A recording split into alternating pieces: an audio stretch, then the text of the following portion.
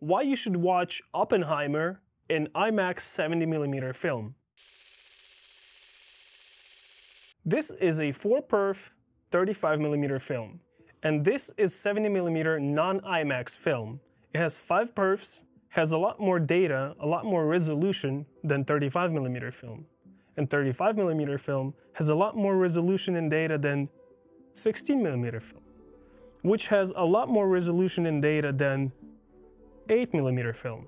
But there's something else. Meet 70mm IMAX film. So 70mm non-IMAX film has only 5 perfs. 70mm IMAX film has 15 perfs, which means that 70mm IMAX film is 3 of non-IMAX 70mm film stacked together and ran horizontally. And what it gives us is massive resolution.